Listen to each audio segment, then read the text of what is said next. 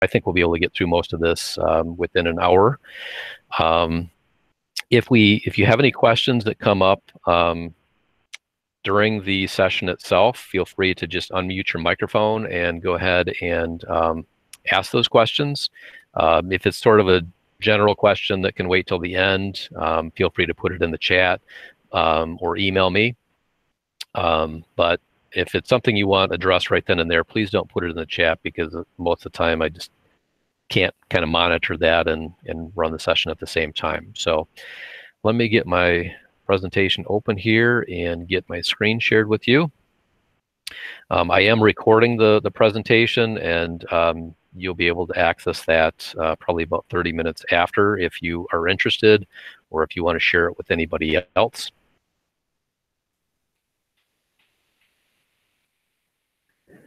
So let's see, for this session we have 92 people signed up. Looks like we got about 50 plus already connected, so probably going to have some more people joining us along the way.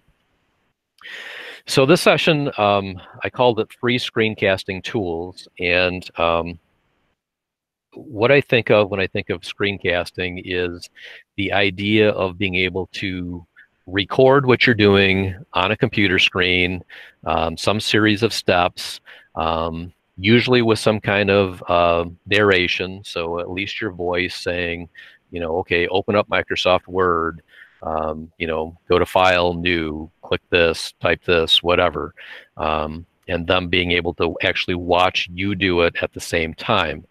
It's not intended to be something that, generally speaking anyway, that the students would be actively participating in at the same time.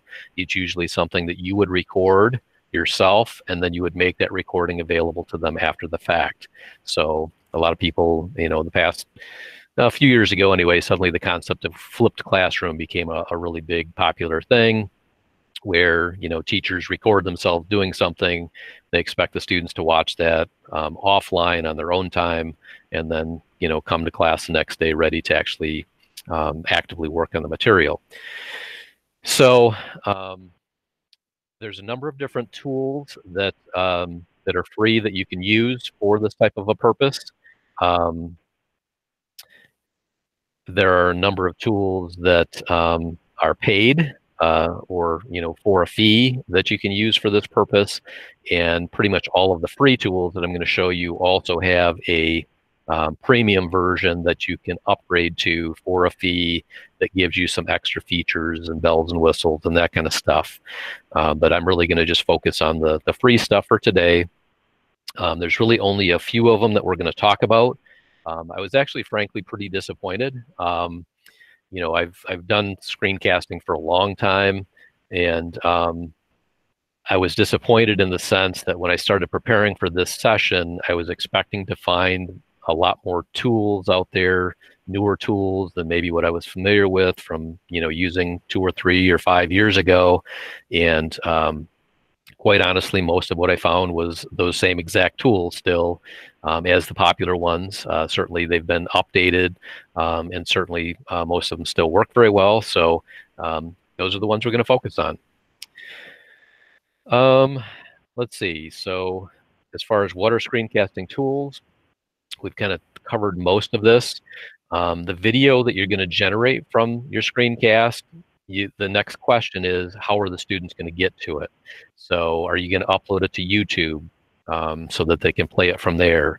Are you going to put it in your Google Drive and then turn around and share it with them from your Google Drive? It needs to be someplace pretty much in the cloud at this point, with the environment that we're in. In the past, you probably could have said, well, I'll create my video, maybe I'll put it into a shared folder on the network, and only the students then can get to it, because, you know, only the staff and the students in the school have access to that network. That's really not going to work anymore if they're needing to access this from home. So those are the things that you need to think about as you think about making these recordings: is where can you put them, and are they going to be able to get to it? And of course, the other part of that is, do they have internet at home? Do they have good internet at home? That kind of thing. We actually had a discussion just briefly in one of the earlier sessions about like putting content on flash drives and being able to send it home that way. Certainly that would work as well, as long as the tool that you use allows to generate a file that can be saved locally. One of the tools I'm going to show you, for example, does not allow for that. It only allows you to save the file to the cloud, and that's the only choice that it has. And because of that, if they don't have internet access, they would not be able to watch that file or watch that video. Some of the tools are very, very simple, and that's actually typically a good thing. And some of the tools actually also limit you in the length of the recording that you can make. And I'll try to call those out as we get to them. That also, though, quite honestly, is a good thing as well. Think about your students, think about your staff even. Are they likely to watch a 5-minute video, or are they likely to watch a 60-minute video? I guess they're probably going to be more likely to at least stay engaged for 5 minutes rather than that 60-minute video. So usually shorter is better. It makes you focus, it keeps them focused, and hopefully it keeps them engaged through the entire length of it. Let's see. So I think I've talked about everything on that slide. The next slide that I've got here talks about the Windows snipping tool and an equivalent tool on the Mac. Now, I don't necessarily consider this to be screencasting per se. This is really more about just sort of grabbing like a screenshot or a partial screenshot that you would maybe use then to paste into some kind of a tutorial document that you're putting together. But I think it does apply here as we're thinking about, you know, how can we either make instructional documents, maybe versus instructional videos, to show, you know, somebody how to do something. So what I actually need to do here is I'm going to stop my sharing for a second, and I'm going to share my entire screen instead of just my window.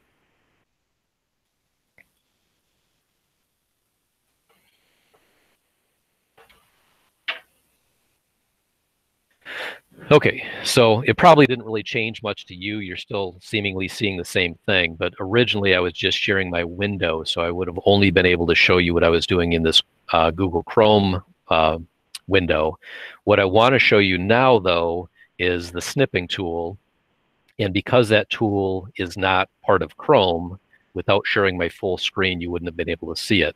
So let's say that I wanted to sort of demonstrate to students, you know, something about this top menu here in Google Slides.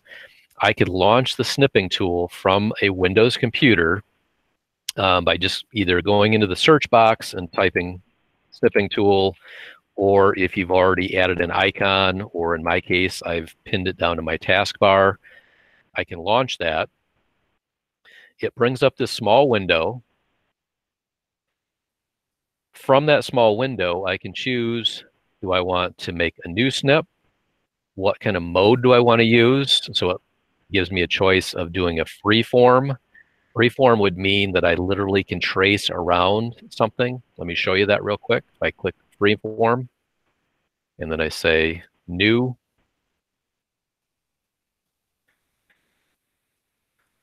what I can do now is literally with my mouse draw out something like that. Were you able to see me do that? Okay, cool. Just wanted to make sure because my screen changes a little bit when I did that. So you see how I drew around just that particular part of the screen. It grabbed just that particular part. Most of the time, you probably don't want to be freeforming. Quite honestly, I almost always have it on rectangular snip. And so if I go back and do a new one on that, you can see now what it's going to do is it's going to let me kind of draw out a box to grab like an entire section, and then it snipped that entire thing, okay? So that's probably more likely what you're going to do. Once you've got this in here, I can now use the pen tool if I wanted to say, hey, we're going to be talking about how to move the document to a different folder. We're going to be talking about how to make some different types of objects. I could use my highlight tool, talk about the tools menu, okay, or the view menu. So I can use these tools ahead of time to get some annotations, if you will, on top of what I've just snipped. And then I can either just go up and say copy, or I could have just hit Control-C, or I could save it. If I just say copy, now if I go into wherever I want, let's say I want to put that on my Google slide here, I can literally just right-click and say paste, and there is the snip that I just did, along with the annotations that I did on top of it with the highlighting and the circling and all those types of things, and it's right there. I could have gone into a Word document, I could have gone into a Google Doc or any place else that allows pasting, and I would have gotten this exact same image showing up there. And because it's now just an image, I can resize it, I could delete it, I could move it around, I can do whatever I want with it. Okay, so very, very easy to do. I also, from my snipping tool, could have said File, Save, and then I could, call it whatever I wanted to call it. Maybe Google Slide Snip. Pick the type of file format. Maybe I want it to be a JPEG because maybe that's the only version of images that my program supports. And now it would be saved, and now I would have to do something like insert image, upload from computer, go and figure out where I saved it, which I didn't pay a whole lot of attention to, quite frankly. I think it was probably in my documents folder. So wherever it was, I saved it anyway. I'd have to go out and find that and import it that way. So obviously doing the copy and paste method, much, much simpler, much quicker. So it makes it very, very easy for you to make any kind of tutorial, even if, back to the concept that the student doesn't have, internet access. If you can get them a printed copy, well, we could easily make them a set of printed instructions by, just going into a Google Doc and typing in, look for this, open this, paste in a snip of what the screen should look like for them. And that way they would at least have a hard copy if they can't watch your video. And even for building out like Google Slides like this. So if I flip over to this slide, this particular image that's on this particular slide, guess where that came from? I just went my snipping tool, I had that window open, I drew a picture around it, and I pasted it into my slide. So it makes it very easy for you to, insert your own images for whatever your purpose is.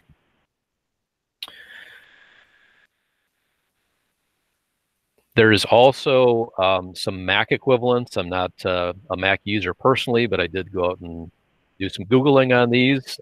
So if you are a Mac person, Command-Shift-3, Command-Shift-4 seem to do some of the similar types of things. So feel free to take a look at those.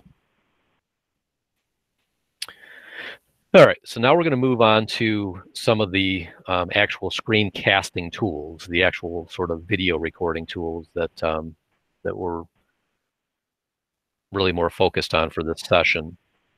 So the first one is a tool called Screencastify. This is actually a Chrome extension that you can install. By Chrome extension, that means that it's not like an icon out on your desktop that you would double click on, or necessarily a website that you would go to launch the tool. It actually shows up in your Chrome browser. And let me see if I can, I don't think I can zoom this part in at all. Hey Bob, I have a question. When we're using our school's laptops, can we download and do that with the permissions that we have? I think you'll be able to install this one because it's an extension. If not, let me know and we can address that. Some extensions we can actually push out in mass as well, meaning that we sort of install them for everybody at once. But good question actually for a lot of these tools, because a lot of them do involve actually downloading and installing something on your computer. And if you're using a school computer and your school is mean like us and doesn't let you install anything you want, you might have to get some tech support in order to do that. So Screencastify, I'm going to point to where it is, but it's going to be, I know, super, super tiny for you to see. So I apologize for that. Way up in the upper right-hand corner of my screen, it looks kind of like an orange arrowhead. So that's where it actually goes once I installed the extension. So let's talk for a second just about what its limitations are and capabilities as well. It does limit you to 5 minutes per video with the free version. You can record either a particular browser tab, your whole desktop, or just your webcam, or any sort of combination of those. So that's what this webcam can be embedded means, is you can be recording like your desktop and have your webcam show up as a small video in the lower right-hand corner of it, for example. And people do say that it's important for you to have that webcam turned on if you're doing this kind of stuff for students. You know, that whole concept of the attachment to the teacher and the engagement with the teacher, even though they're seeing or hearing your voice potentially in the narration, seeing your face, seeing your video, you know, while people are skittish usually about, they don't like to be, you know, seen and be on video and all that kind of stuff, but put on your best pajamas, you know, do your hair, and record your videos. So I mentioned that it's an extension. When you install the extension, it asks you a whole bunch of permissions questions. I didn't really care for that, but it's sort of the nature of the beast. Can I access your camera? Can I access your Google Drive? Can I access this? Can I, you know, can I edit websites that you're looking at? So those are always scary questions to answer, but short of saying yes to every one of them, the tool isn't going to work. So I guess just be aware of that. This one does have some annotation type tools while you're doing the recording, but the funny thing about it is that it actually embeds those tools somehow directly in the HTML of the web page you're looking at the time. And so if you're on, let's say, if I'm on this tab right now and I start their tool up, I will have those tools in the lower left-hand corner of this page. But if I suddenly flip over to another tab, like a sheet or any other tab, it doesn't matter what it is, those tools will suddenly disappear because it embedded those tools on that first page that I was on when I started the recording. So that was kind of strange to me. I'll try to demonstrate that to you in just a second here, but it is something to be aware of. And if you're trying to demonstrate something like, you know, that's not web-based at all, like you're trying to demonstrate how to do something in Microsoft Word, you won't have those tools at all either. Once you're done with the videos, you're able to save them either directly to your Google Drive. Actually, it not can, but it will save them directly to your Google Drive in a folder called Screencastify. I could find no mention of closed captioning with the video recording whatsoever either. So that's something to be aware of too, and we'll talk about closed captioning a little bit more later.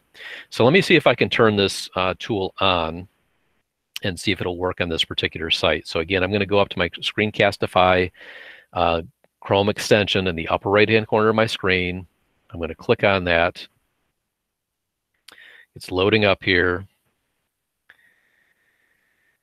I can choose whether I want, again, to record just the browser tab, my entire desktop, or just my webcam.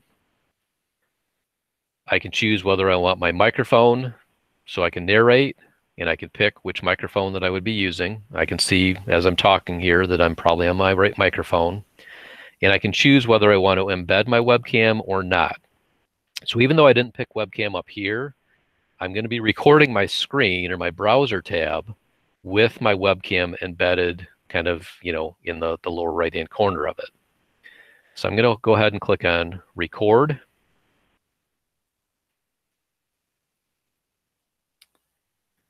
And we're going to give it a second here. There it goes. It's giving me a countdown. So I've actually got the wrong camera turned on. I'm seeing just a black screen here. I've got two cameras. One's in my laptop that's actually the lid's closed, so that's why I'm seeing a black window rather than my video. But you would see yourself down here because I embedded it. These are those tools, those annotation tools that I talked about down here in the lower left-hand corner. So I could do a focus mouse, meaning that as I'm moving my mouse around, see how it kind of puts that halo effect over top of it. So I can turn that on and off. I can hide the cursor when not moved. I can do what they call highlight clicks, which means anytime I click on something, it'll draw the attention to that click spot.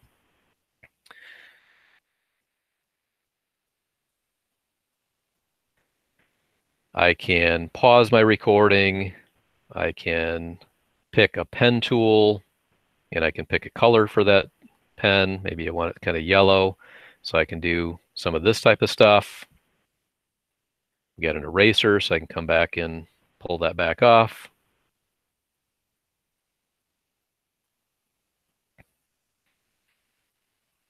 Okay, I've got my webcam, so I could turn that on after the fact if I hadn't turned it on ahead of time, and I can turn off the tools if I want to.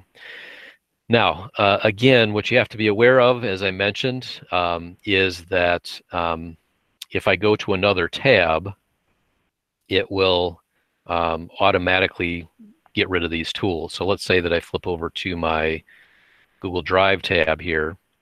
It's still recording, but unfortunately, I've now lost that set of tools that I had just a second ago. So just something to be aware of. Let me go ahead and stop my recording. Actually, that's to hide the tools. Let's see, up here on the extension button again. Now I can stop my recording. Now that I've stopped my recording, it's loading up another tab here, and it should show me the video recording that I just did.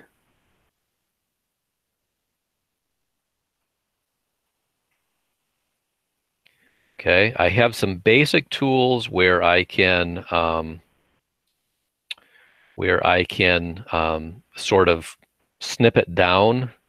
You know, I can trim off like the front end of the recording. Maybe I just had a bunch of dead space at the end, and maybe I couldn't figure out how to stop my recording, so I could trim off like the last 10 seconds or whatever. Some of those basic things I can do, and then I would just do a save trim. It's telling me if I do this that I can't get that stuff that I'm trimming off back again. It takes a second to cut it down to the shorter version. I'd be able to now play the video if I wanted to see, you know, that that it in fact worked the way that I thought it did and everything. So I don't know if you can see that very well, but see how my mouse is moving around. So no hands. It's in fact doing all the stuff that that I had recorded in the video. So there's me turning on the highlight or the halo effect. Let's jump ahead in the video here and see what it did if I switch tabs.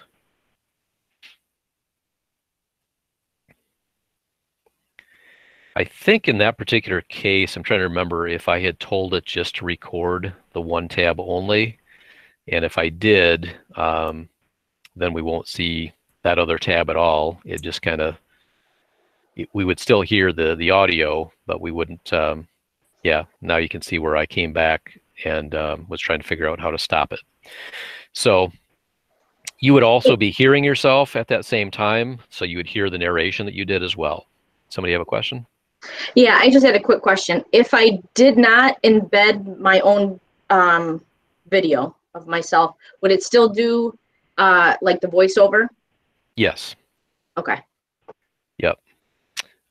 If you chose to have the voiceover, I mean, that's not a requirement either, but normally, because you're trying to teach somebody how to do something, normally, yes, you would have that turned on. So once this is done, what we want to do is we want to give it a name. So up here at the top is actually where we would name it.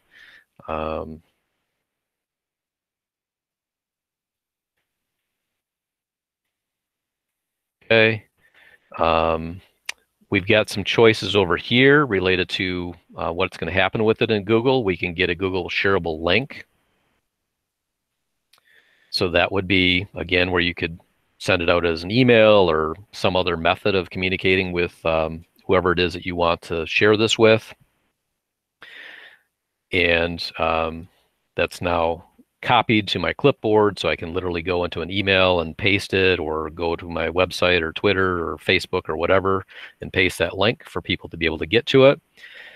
Some nice things here: share directly to Google Classroom. So those of you that are using Classroom, that's a pretty nice feature. We can also publish it directly to YouTube.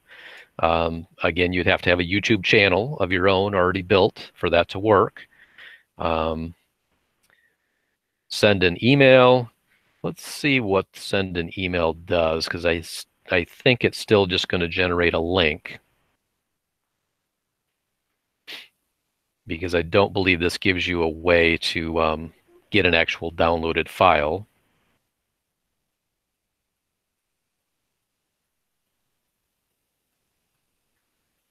And I'm not typing any of this. It's automatically generating this email, by the way. Yes, and see how it gave us basically a link to the video. We can generate a QR code. So if you get some kind of posters in the school, or some other way that you can have students get to your video, you can do it that way. Actually, here we go. Okay, well, we can download it, so this is cool. Export as MP4. So we would be able to download this video with the whole concept of being able to put it on a flash drive or something like that for students that didn't necessarily have internet access. I don't know why I didn't notice that yesterday when I was looking at this. If I go and look in my Google Drive, let's just verify that it went where we think it should go. I should have a folder now called Screencastify.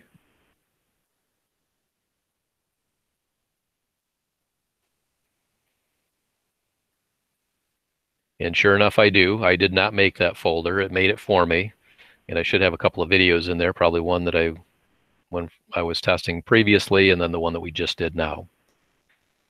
So there's my videos. I'd be able to come in here, right click, I could go to share, I could adjust the share settings, I could get the share link from here if I couldn't remember what if I still didn't have the video open there. I can adjust who can view it if necessary. It automatically had set it to anyone with the link can view, so my permissions are set well. So anyway, that's Screencastify. It's a Google Chrome extension. It works on a Chromebook. It works on a Windows machine. And so 5-minute video limit though. And those tools, as I mentioned, are only going to work on the particular tab that you started your recording from. So, all right, let me close this up.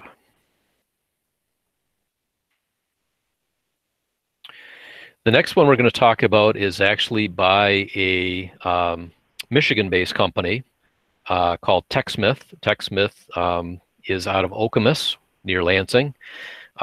You may have heard of their tools before. They've got Camtasia. The tool that's been very popular in schools for a long time is one called Jing. Jing has actually been replaced now technically by a tool called Capture instead. Actually, I had Jing installed as of last night. Ended up removing it and putting their Capture tool on instead. So they are one, and I'm certain about this one, that they do not give you the ability to download their video. They actually, their videos automatically publish to their own web service, and you have to have an account to do that. You can make a free account, so this is still free, but you have to create an account, and then you log into their software, and when you log into the software and do a recording, that recording is automatically uploaded to your cloud storage in their service. One of the limitations on Jing used to be only 5 minutes of video recording for their free product. With Capture, there's not that same 5-minute limit, but with their free account, they limit you to 2 gigabytes of free storage and 2 gigabytes per month of bandwidth. And so if you were doing video after video after video, and especially if they were long videos, you could eat up that 2 gigabytes in a hurry, and therefore you've essentially, limited out in that way. It also says that with their free account that your content is stored for 12 months. So I'm pretty sure that just means that, if your asset's been there for 12 months, that particular asset will go away. You can upgrade, of course, to their free or to their non-free service and pay some kind of a monthly or annual fee to use the tool. But it is a nice tool. It lets you do both video recording, like screencasting, like we're talking about here, as well as just to do like partial screen captures, kind of like what I was showing with the snippet tool a second ago. So let me show you TechSmith's Capture.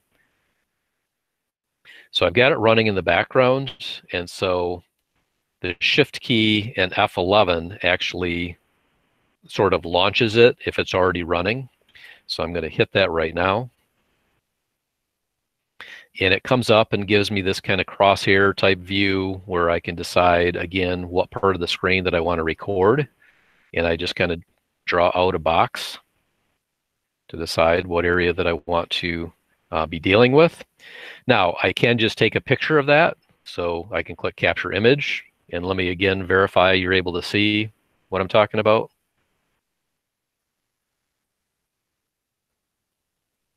Or I can, actually I get a close out of this because everybody's, were you able to see that? Yeah, we could see it, Bob. Okay, Thanks. all right, thank you. Because when I activate that, it actually freezes the screen, so I couldn't see anybody nodding or anything else. So yeah, we can see it. Thank you. Okay, yep. So let me go ahead and just make another box here. So now I can decide where that box is going to be. I can resize it so I'm not stuck with it if I made a mistake right off the bat. If I just want to take a picture of it, I can simply capture the image. If I want to do a screencast like we're talking about, I can do capture video. I can choose whether I want my webcam included or not.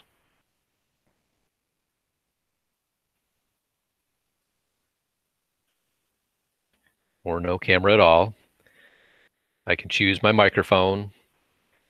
This one here is a neat choice that a lot of the other tools do not have, and it's to record. It's called Record System Audio. What that essentially means is if I'm playing some kind of a video, like I go to YouTube and I play a video as part of my recording, it will actually record the YouTube audio in addition to the video in my recording. So I'll have my voiceover going, plus I'll have whatever audio is coming from that video clip playing at the same time. So I can turn that on or off as well. So actually I want it on right now. And then when I'm ready, I just do record. All of these pretty much give you the little 3, 2, 1 countdown. And now it's recording, and whatever I do within this window is going to be recorded as part of my screencast.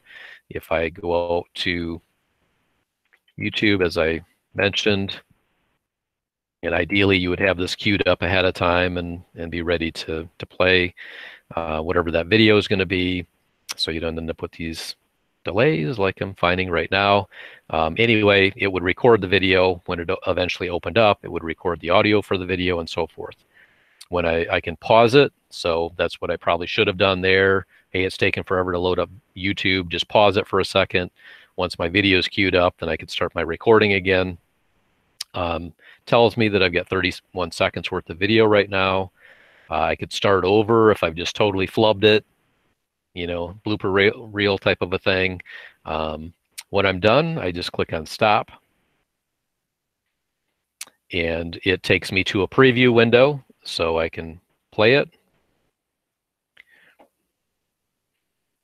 And I don't know, you're probably not hearing the audio, but I'm hearing my own audio come back. I'm seeing me move my mouse around. You're, I think, seeing the video, so I'm just going to pause that.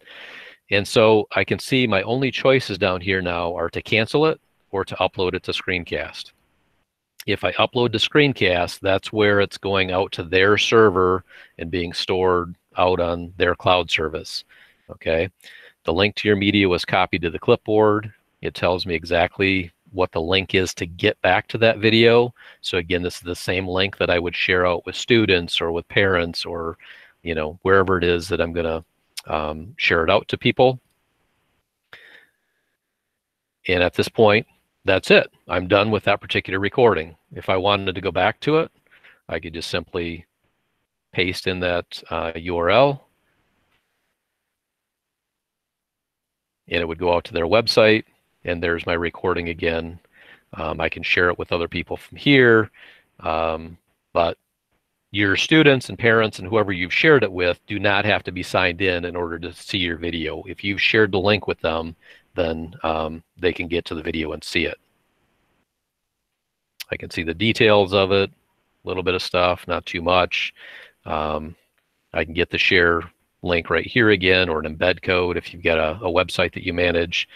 And I can sign in to my account if I want to see what other assets that I've got out there, get the codes off of those. If I want to see, you know, what's about to expire, maybe some videos I'm about to lose because of the fact that I'm using their free service, and so forth. So I'm not going to wait for that to come up.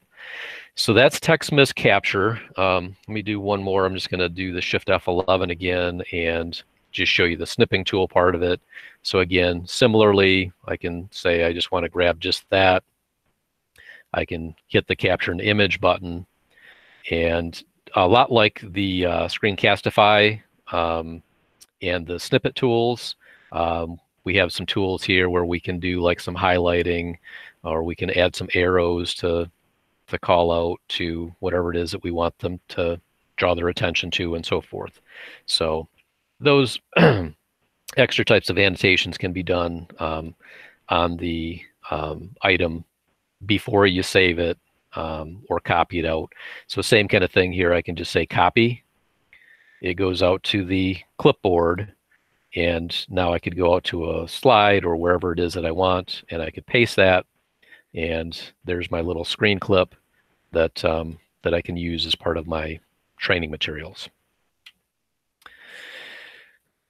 So that's text miss capture. I like it. The only thing I don't really like about it is the fact that the only place they give you to store your video is on their server. And no mention there again of any kind of closed captioning capability. If we would be able to move it to YouTube or download it and then upload it to YouTube, we could use YouTube's closed captioning capability instead. But I don't see that as a choice here. So Screencast-O-Matic is the next one. Hey, Bob. And, yeah. Do you know, is that free to do that if we were to create a video, upload it to a YouTube just to get closed captioning? Yes. Is that, it's free? Okay. Yep. And it's critical that people know, and I keep referring to closed captioning, but anything that's posted on your school district's website needs to be ADA compliant, Americans with Disabilities Act compliant. And that means having closed captioning. It means a number of other things as well besides videos, but we're focused on videos right now. So it's something it's important that you're aware of. These videos you're not necessarily going to put on your website, but at the same time, if they're shared out with any students that have any kind of hearing disability, that could become a problem for you if you don't provide closed captioning as part of it. Screencast-O-Matic sounds like kind of a funny name, but it's actually one of my favorite tools, and it's one that I've been using for a long time. It has a 15-minute recording limit, so pretty long as far as, again, attention span is concerned. It can be used on a Chromebook, a Mac, or a Windows device.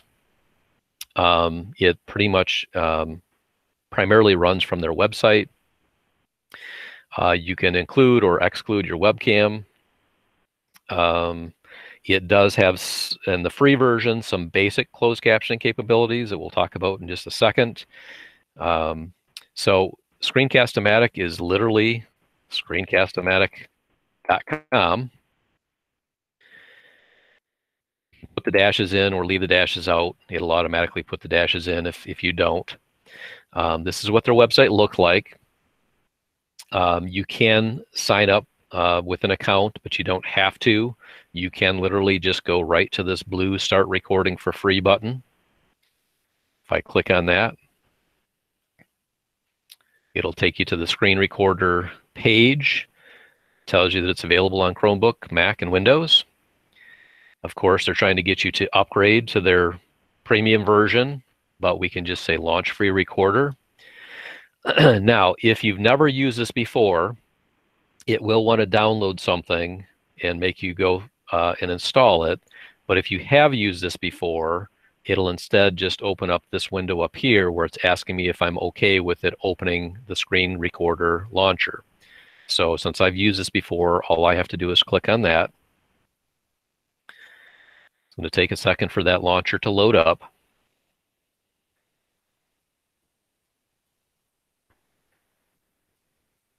And eventually,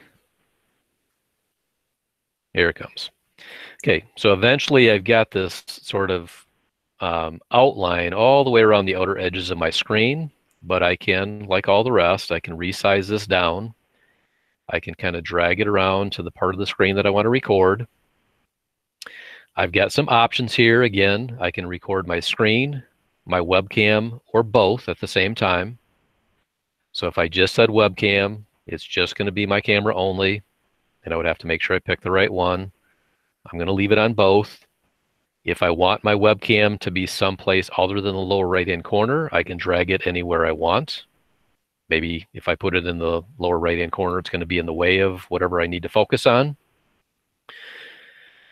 It tells me right off the bat that the max time is 15 minutes. The size is automatically filled in just from me resizing it with the handles, but I could manually adjust that if I needed to. I can see that narration is enabled, and I can pick my microphone. My computer audio, this is a premium upgrade requirement on this product.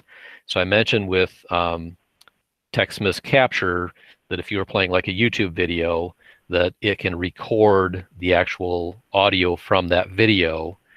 With Screencast-O-Matic, it can do that, but only if you pay for their upgraded version. So that's what this would be down here.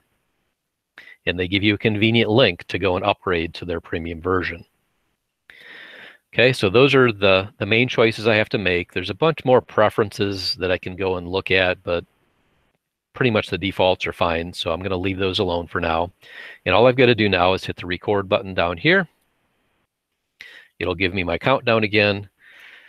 And at this point, I would be seeing my webcam if I had my proper webcam selected. Anything I do, flipping tabs and so forth, is getting recorded just as long as it's within that recording window. I could even demonstrate, how to use a snipping tool, which isn't even a web browsing utility. When I'm done, all I have to do is click down at the bottom here, hit the pause button. I can see that I've got 26 seconds worth of video at this point. I could pick back up recording, or I could delete it, or I could say done. If I say done, it asks me, okay, what do you want to do with it? Do you want to save/upload it, meaning save a local copy or send it up to YouTube? Or do you want to do some basic editing with it? So I'm going to click on Edit Video. It's going to process my video for a second. And again, it's trying to sell me some upgrades. I'm going to say no thanks to that. I can play back my video.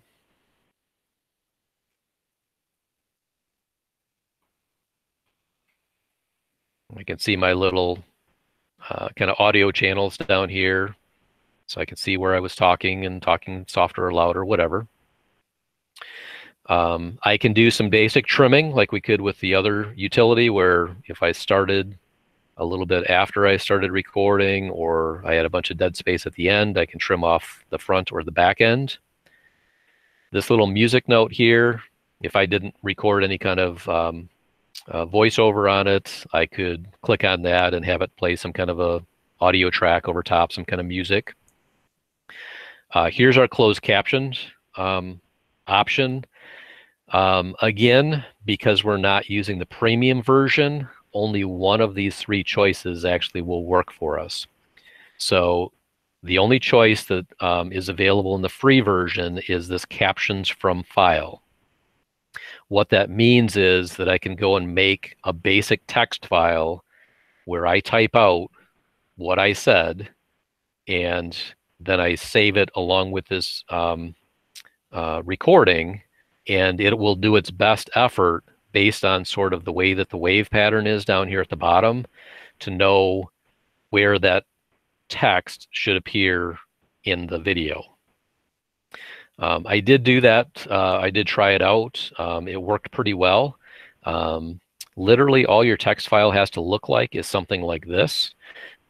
So this is the script that I had used in the sample that I had done last night. So you just type whatever, hit enter a couple of times, type the next thing, enter a couple of times, and then each one of these sections will appear at the bottom of the video, just like closed captioning should.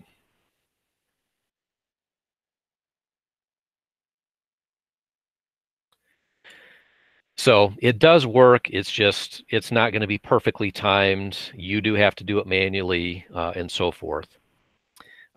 Because of the fact, though, that you can upload this video clip to YouTube, you could then put it on YouTube and then use their free closed captioning automated tools to add the closed captioning to it after the fact. Their premium version does include speech to text. So if you upgrade to the premium version, it will do the closed captioning for you automatically. So you wouldn't have to rely on YouTube or build your own file or any of those types of things. Okay, so now our three choices are: we can save it as a video file. So that means basically downloading it to your computer. This would also be the way that you could put it into your Google Drive. So especially if you had something like Google Drive file stream installed, where you can directly save things on your computer to your Google Drive. I don't know, I'll show you what that looks like. If I say save as video file, I can type in whatever I want the file name to be. I can also pick my folder, so I can go and browse. Because I've got Google Drive file stream installed, if I look at the different drive letters that I have available on my computer, I've got this drive G that is my Google Drive. And if I go to that, I can see my drive, and then I can pick whatever folder in my drive that I want to save it to directly. So Google Drive file stream is a separate thing that has to be installed, but it gives you access directly to your Google Drive from programs that don't normally communicate directly with Google Drive. So I would pick whatever folder I wanted to go to and then hit save. So let me go to my trainings folder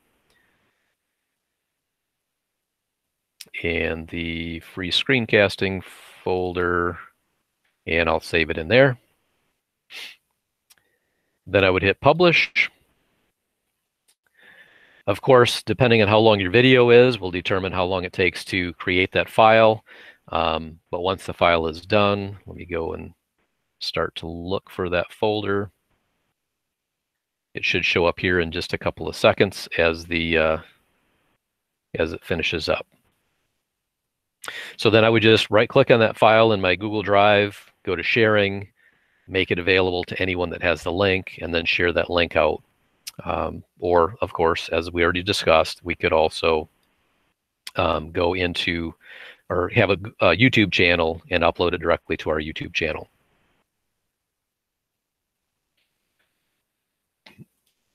So if I go back to my folder here, here's my Screencasting Tools folder. The file name was called recording number 6. There is that screencast that I just created and downloaded. and it's now playable. It's no longer editable by their tools because it's now exported just as a standalone MP4 file, just like any other video would be. Okay. So that is Screencast-O-Matic. So I think I've pretty much covered everything about that tool. That one, I think I already mentioned, probably out of all of these is my favorite, frankly. And I think it gives you the most capabilities with still being on their free product. So what about Google Meet? Just like we're doing right now. I'm recording this, so why not use that as a screencasting tool? Not necessarily with a whole bunch of people, but you could just make a Google Meet, go to your calendar, add a new Google Hangout Meet, and then not invite anybody, go into the Hangout Meet yourself, publish your screen or share your screen, and then you know, do whatever you want to do your voiceover, and make sure you've turned on recording. If you don't know how to turn on recording in Google Meet, it's under the More Options button in the lower right, and that's where it shows up. You start your recording, you give it 5 or 6 seconds, it'll tell you that it's recording, shows up in the upper left that you've got the little record button on. Basically do your screencast and then stop recording, and again, you can save that in your Google Drive. Actually, by default, it automatically goes to your Meet Recordings folder. You could take it and upload it into a YouTube channel as well to add on their closed captioning. One of the things that's unfortunate is that even though you can turn on captions in Google Meet, so I can turn on captions myself, you can turn on captions if you wanted to, those captions do not get recorded as part of the meeting recording. If they did, that would have solved a lot of problems as far as how to get the captions on after the fact for the recorded video, but they don't. So just be aware of that. Even if you turn on captions and you see the captions while you're doing the recording, if you go and play back your recording, the captions will not be there. So still, you know, you could turn around and use YouTube's closed captioning tool if you upload that Google Meet recording to your YouTube channel after the fact. So it's free, it's simple, and it does you know, a lot of the same things that we've been talking about with a lot of these other tools. If you've got a iPad and you want to do a screencast right from the iPad, I don't have a way of demonstrating this right now, but there are some free screencasting tools available on iOS as well. This screenshot here has a link to a few of them. Notice actually Screencastify is one of the ones that are listed here as well. I'm curious to know if anybody else you know, has any other tools that you've used or you like besides the ones that I've already talked about. So feel free to throw those in the chat or unmute and throw any out that you think are worth people taking a look at. I just want to say I have used the Screencast-O-Matic when I made the Skyward tutorials that's on our website, and I loved it. It's super user-friendly. It was super easy too. Good, thanks, Priscilla. Any others from anybody?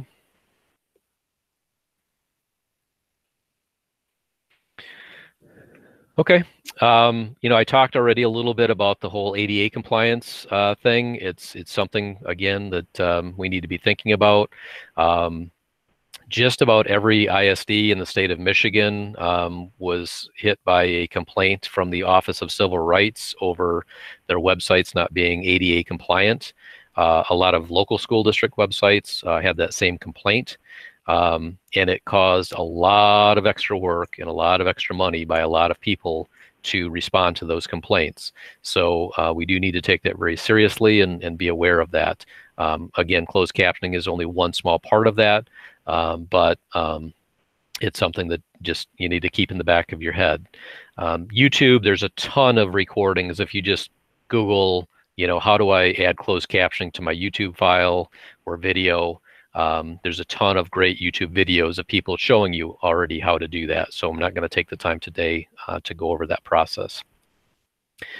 So one last thing I'm going to mention is maybe some whiteboarding apps that you might want to use to kind of go along with whatever screencasting tool you're going to use.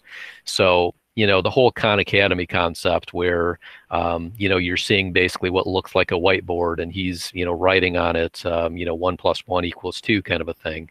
You know, that same kind of a concept you might do with some of these free whiteboarding web pages. You may already have some software that maybe came with your interactive whiteboard that would do some of these same types of things. So like this Ziteboard, for example, let me open that up and just kind of show you. These also, though, have premium features that they want you to upgrade to in order to get the extra stuff. So you do have to log into Ziteboard for some of the features to work. But you can make a free account. So you can see I was in here already. I can just use the pen tool and kind of start doing some writing. Not always the best. I can change, you know, to an eraser. The nice thing about the eraser in here is you don't have to like scribble around to get the whole thing. It's a single click and it erases the entire line for you. You can choose some different pen colors, different pen thicknesses, that kind of thing. It is sort of a gigantic board. So if I go to this 4-way arrow, I can kind of scroll further over to the right and then pull this back when I'm ready. Maybe I've got my, I'm going to write out my problem as I go, and I've already got the completed version hiding over to the side, and I could just drag the two back and forth kind of a thing. So the whole concept here again is I'm already recording my screencast, and then I use this tool as a way for me to be whiteboarding as part of that screencast recording. Okay. This particular tool also allows you to insert a picture or a PDF that you can annotate over top of. However, I found out that with the free version, you get one. As soon as you went and tried to open up a second PDF, it says, nope, you've already used up your one freebie. So that kind of stunk, but anyway, I did include also another free whiteboarding app, AWW app, very, very similar. You know, you can come in here and just start drawing. Of course, they've got premium features as well that they want you to upgrade to. Eventually, there we go. Same kind of concept. You know, I can pick my pen color, I can pick my pen thickness, do whatever kind of drawing I want. I can erase, you know, draw boxes, type if I want just some text in there, etc., etc. So the two things kind of, you know, need to go hand in hand for them not only to ideally see you as the teacher with your webcam, hear you, see whatever it is you're sharing, and then if you want to do some kind of whiteboarding feature like this, you know, Google up some free whiteboarding tools. So that's what I've got for you today. We're pretty much at the end of our time as well, so I'm open to some questions. Bob, did you share this presentation? I noticed the other emails I have a link to that, but I don't have one on this one. I thought I did, but if not, I will go back. Actually, if you look at your calendar invite again, okay, it should be in there now. Okay. If you don't see it, let me know. But I had sent the invite out ahead of time and ended up adding the link to the presentation after the fact. All right. I'll see what I can find. Thank you. Yep. Bob, what about using a pen for a touch screen? Is there certain types of things we should use for that? Generally speaking, you know, anything with not a sharp tip, but most of the time you would have the type of pen that has like the rubber end on it, almost like the eraser type of a thing. Or if you're using like a pencil, maybe use the eraser part of it. There's actual tablets that you can buy as well that are sort of like a mouse, but it's more or less like a little drawing board, and it has an electronic pen associated with it, and that gives you the more natural feel of writing, rather than trying to use your mouse to draw characters. Wacom, W-A-C-O-M, is a common manufacturer of those types of tablets. But if you've got a tablet already, like the iPad Pros, I know those are very expensive. A lot of people don't have an iPad Pro; they're almost $1,000. But those actually, you can buy a pen specifically for those as well. If you get a Microsoft Surface, same kind of a thing. Typically, it comes with a pen for these types of things as well. But if you're trying to just kind of use a makeshift pen, you just got to be very, very careful with whatever kind of tip it is that you're going to put on that screen. Hey, Bob, would that work for a laptop, the little mouse thing? If you were to draw on that, do you think it would work with a stylus instead of your finger on, you know what I mean? The mouse pad on a laptop? Yeah. I mean, if you've just got like a laptop with a touchpad, Yeah. yes, touchpad. you still would be able to draw the characters out that way. Yes.